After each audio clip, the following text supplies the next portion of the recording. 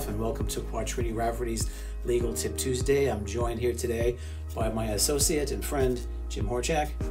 Hello. Jim, it's now tax time again. It seems like it happens every year. Yes, it does. I'd like to talk a little bit about taxes and in the legal field, specifically what benefits may be taxable, so our clients and our viewers know what they should expect. So in general, I perform workers' compensation law. Are workers' compensation benefits generally taxable, Jim? Workers' compensation benefits are not taxable. We also do Social Security. Teresa Rirko, Brian Bronson does Social Security work. Are Social Security benefits taxable? Social Security taxes are Social Security benefits are taxable, but depending on how much other source of income you or your spouse has, it may not be taxable. Another big area of law that Quattrini Rafferty practices is personal injury. Joyce Novotny Prettyman, she does a lot of personal injury, and so does Jeff Monzo.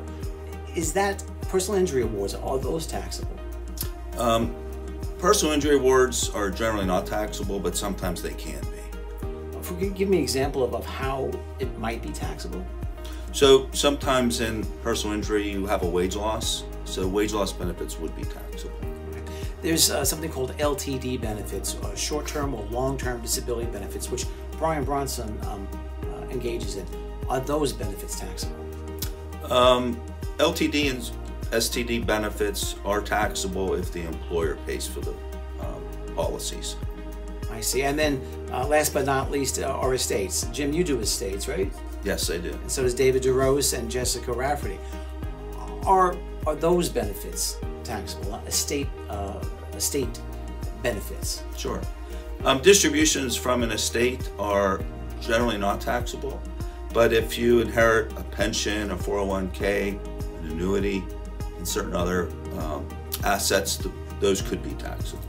Jim, it seems like sometimes the answers might vary, so what would you recommend for our viewers around tax time if they are receiving any of the benefits that we mentioned?